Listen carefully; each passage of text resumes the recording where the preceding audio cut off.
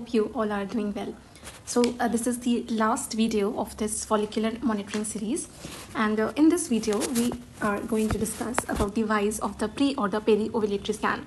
The basics we already know, like when to start this phase and what we look for, what are the size and all criteria. Okay, so the thing is, the follicle is termed as dominant follicle when the size grows like 10 to 12 mm size. It is called as dominant follicle. It grows at the rate of 2 to 3 mm per day, and then it is about to rupture. It will ovulate when the size reaches 18 to 20 or like 18 to 24 mm in size. Ovulation happens. Okay, so by seeing the size we can predict ovulation is going to happen.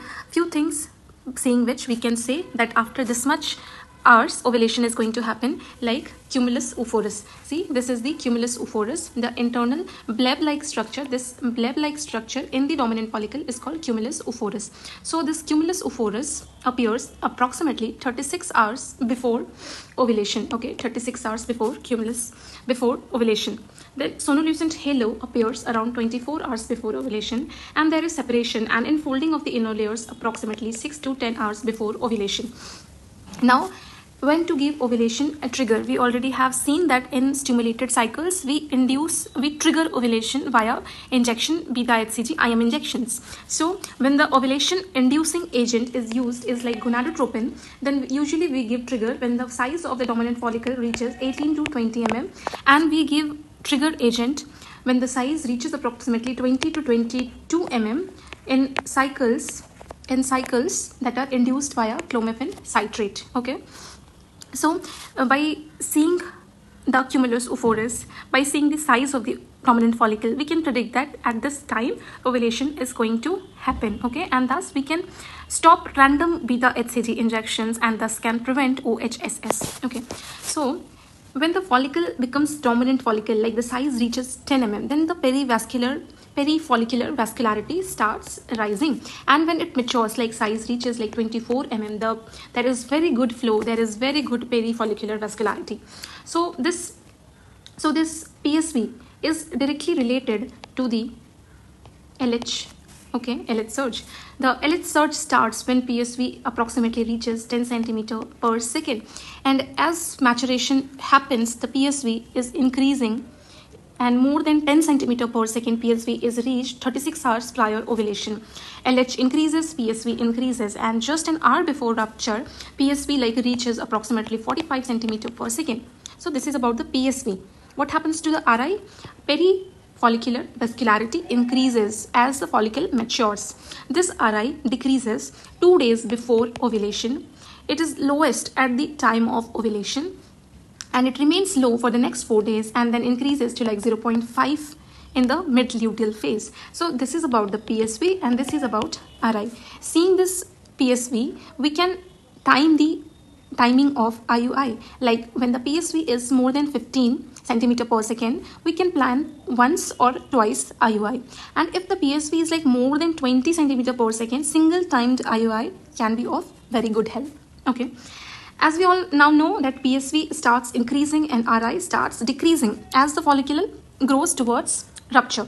If vice versa happens, like the PSV is decreasing and the RI is increasing, means the follicle will not rupture. It will not ovulate. Instead, it will turn into luteinized, unruptured follicle. Okay, and also if the PSV is less than 10 centimeter per second, and if this follicle gets fertilized, then there are high chances of chromosomal abnormalities in the fetus formed by fertilization of this follicle with PSV of lesser than 10 centimeter per second. Okay, so now know the importance of this PSV more than 10 centimeter per second and the decreasing RI. Okay, next thing is ovulation. Okay, so the pre-peri-ovulatory scanning has been done, and also one thing remained is the endometrium. Why we look for the endometrium? Because higher the vascularity in the endometrial zones, better is the morphology of the endometrium, like the triple line, better are the chances of pregnancy, better is the outcome of implantation. So these two things, the follicle and the endometrium together, are very important. So once the follicle matures, there is ovulation. So the dominant follicle ruptures and it forms corpus luteal cyst, the thick walled crenulated shape corpus luteal cyst, along with some free fluid in the in the pouch of Douglas. The peri-follicular vascularity is again very high along the corpus luteal cyst. So now we don't have to stop scanning once ovulation happens. We have to call the patient in the secretory phase as well to look for something like luteinized unruptured follicle and the luteal phase defects. So we have to call the patient in secretory scan and look for the corpus luteal cyst. The pericorpus luteal vascularity is like RI should be 0.35 to 0.5 and the PSV is like 10 to 15 centimeter per second. We all know this corpus luteal cyst is important for the purpose of secreting progesterone, and this progesterone is very important for the early phases of embryogenesis and implantation. If this RI and PSV are not in this range, then there are very high chances of luteal phase defect, that is the corpus luteal cyst is not working well. There is very short luteal phase existing for just less than 10 days and there is lesser progesterone, so there are high chances of early miscarriages.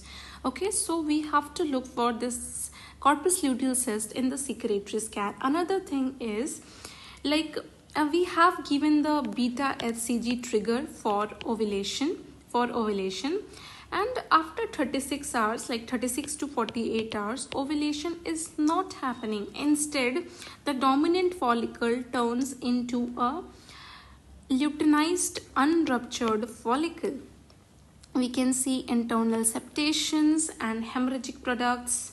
Okay, internal debris. The follicle has not ruptured, instead it has turned into luteinized unruptured follicle, and the PSV is very low here and the RI is very high here. So this is luteinized unruptured follicle.